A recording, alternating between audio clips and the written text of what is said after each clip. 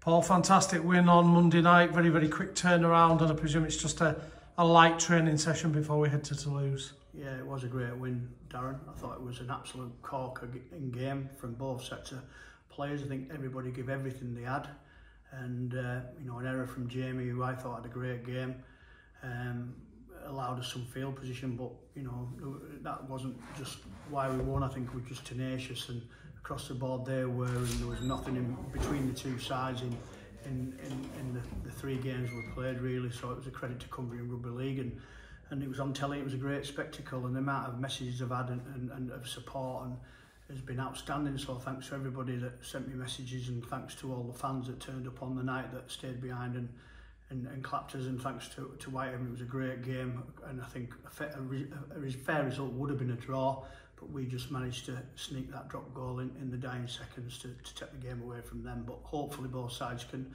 stay in the championship, and we both have to fight hard now because we're both in the dogfight to stay in the division.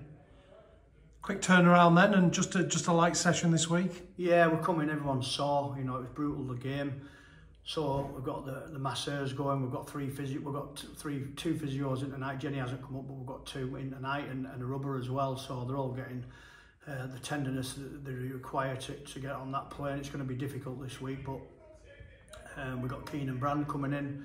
Lee have kindly lent us in, or else we wouldn't have had a complement of players. Rolly Seward's coming on the flight, so it'll be a massive experience for him. Whether he plays or not, I don't know. It depends on how people come through when we get there with the neck injury. I think Woods has got a slight neck injury. Everybody will be playing everywhere.